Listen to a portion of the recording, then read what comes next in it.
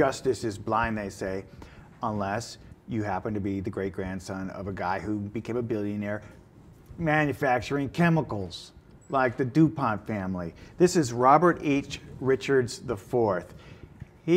Well, we're just finding out now that in 2009, during his trial for sexually assaulting his own 3-year-old daughter, he was given probation.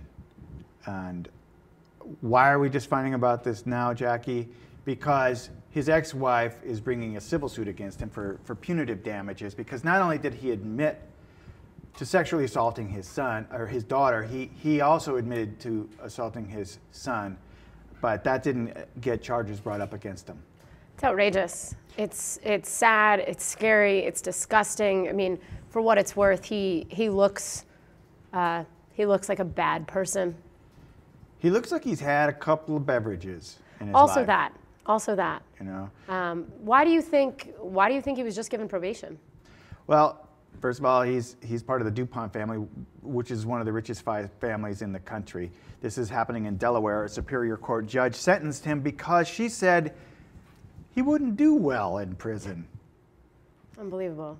I don't think anyone would do well in prison. That's the point. You're not supposed to do well. Right. You're supposed to get punished. So it's sort of in between the lines there is, he's white, he's super rich, and he's a child molester. That's a bad combination in prison, and it would be cruel and unusual to put him in that situation. So they gave him a plea deal. It's perhaps because they weren't sure they could bring a case, being that the only witness was the child. Right. So they offered him a plea, which was probation and visiting a counselor. That's the scary thing, right? This is a 3-year-old. How do you protect children who essentially have no voice, right? The 3-year-old, the words of a 3-year-old can be misinterpreted, misunderstood, and twisted to work against them. And this little girl was traumatized. The daughter said this, and she at least had, you know, the forethought. You know, she had the presence of mind to come forward to her mother and say, her father told her, this was our little secret, but said that she didn't want my daddy touching me anymore. The girl said that her father molested her in the bedrooms of her mother and brother in the mansion. The wife, the ex-wife, told police that he admitted abusing his daughter, but said it was an accident and he would never do it again. How is that an accident? I mean, stories like this they get me so incensed.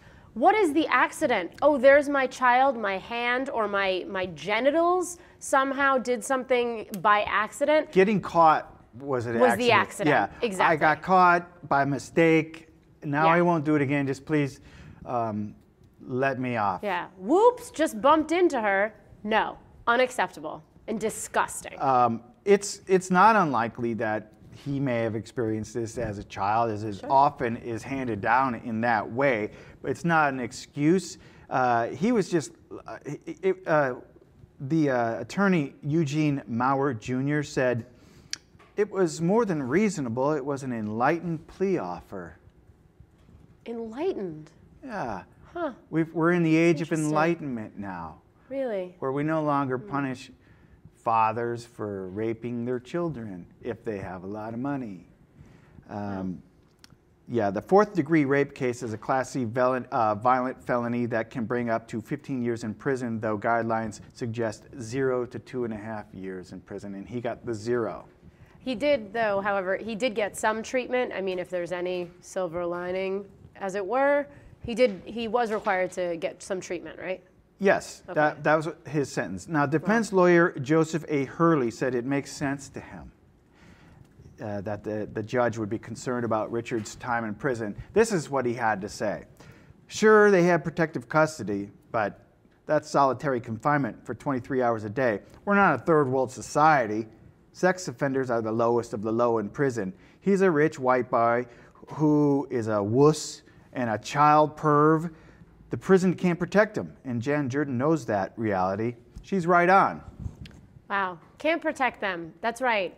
The child abuser really is the one that needs protection, not the 3-year-old girl. He is a wuss and a perv, and he won't do well in prison. Let's set him free. Good job. So what do you think? Tell us in the comments below. Was that the right sentence for DuPont or absolutely not? Remember, like this video and subscribe to the Liptv.